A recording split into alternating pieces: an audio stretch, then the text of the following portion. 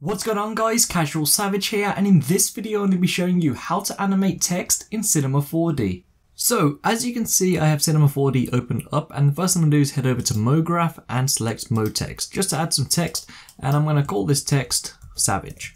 Now just to make it look a bit better, I'm going to align this to the center, and I'm also going to change the font to something else.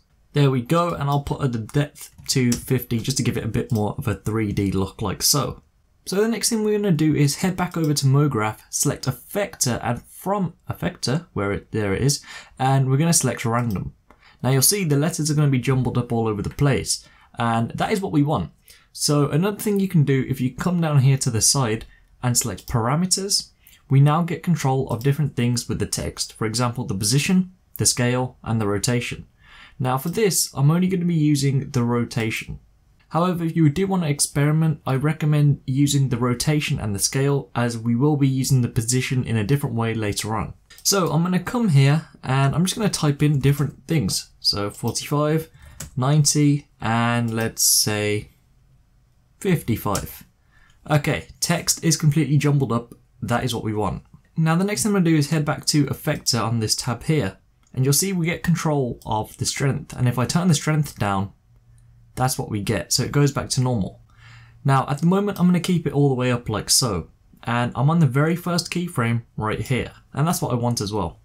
So I'm going to press Control, or if you're on a Mac, press Command and click this strength here so it's red.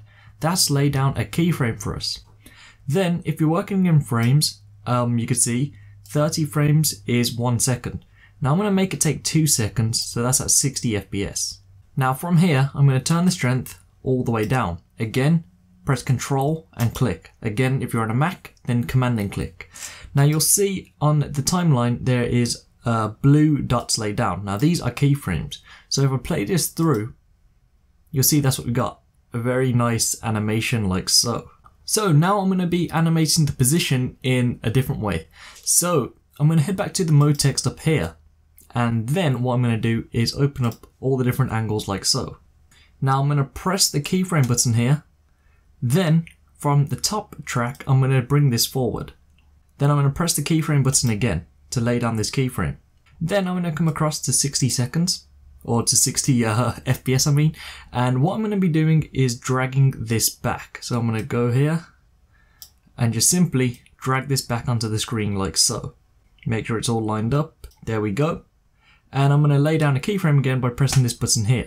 Now you'll see there's a line that's been created, and this is the path of the animation that will happen. So opening this one back to full screen, I'm going to play this through from the beginning, and this is what we have. So the text is going to come in and it's going to sort itself out like that. So it's going to come flying in, and it's also going to rotate at the same time. Pretty simple, but it looks pretty good. So this is a way you can use as an intro, and of course come down here, you can add some materials and make the text look better. But that's it for this tutorial. Hopefully it's been useful for you. Thank you so much for watching. Please subscribe, rate, peace.